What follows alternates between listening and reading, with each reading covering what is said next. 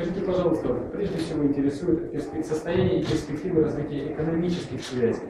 Какие здесь перспективные самые направления, вот самые точки роста? Безусловно, сегодня тот уровень внешнеторгового оборота, который есть между предприятиями Новосибирской области и французскими, он недостаточен. Об этом мы говорили сейчас с представителями делегации. Мы понимаем, что тот потенциал, который заложен и у предприятий новосибирских и французских, сегодня нужно расширять. Для этого нужно создавать площадки для того, чтобы общались предприниматели, узнавали о преимуществах, которые могут быть реализованы в развитии бизнеса. И одно из направлений, конечно же, энергоэффективность. Мы приняли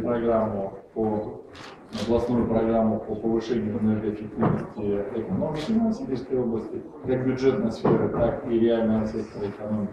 И здесь те наработки, которые имеют французские компании, они очень востребованы. Некоторые компании уже серьезно и хорошо обосновались на территории Новосибирской области.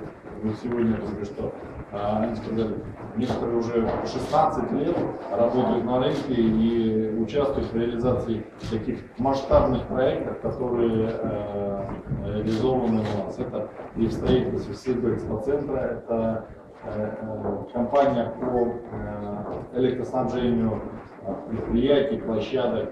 Они участвуют в оснащении и Хилтона, и других предприятий. Поэтому я думаю, что потенциал нужно просто изменить динамику. Я уверен, что амбициозность новосибирских предпринимателей как раз нацелена и на освоение французского рынка. Господин посол, вы уже не первый раз в Новосибирске. Вот за эту пару лет что изменилось, что вас, может быть, удивило, какие новые возможности появились, в том числе и для бизнеса, вот, по вашему мнению? 2 года назад, когда я приехал, со мной были 5 предприятий, а теперь 24. Это очень значительный знак интереса Франции, интереса французских предприятий для Новосибирска и области. Потом я заметил, что, например, пригороды Новосибирска улучшались. Это видно на первый взгляд.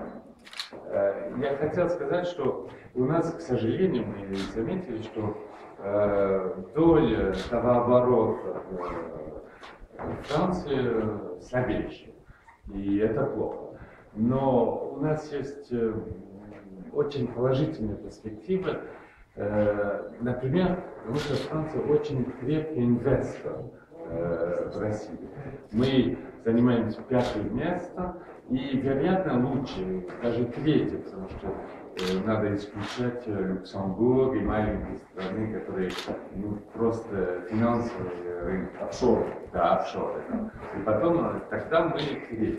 3-й инвестор в России, это значит, что есть Жан, Шнейдер, все эти фирмы.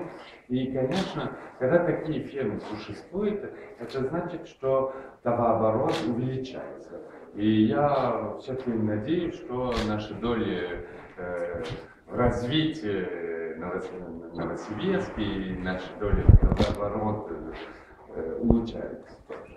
Я не стал говорить об этом, поскольку у меня есть ограничения. Я обещал не выдавать пока коммерческую тайну, но, господин посол, с одной из французских компаний сегодня прорабатывается очень масштабный инвестиционный проект, который к концу 2012 года, я думаю, что нужно будет серьезно презентовать.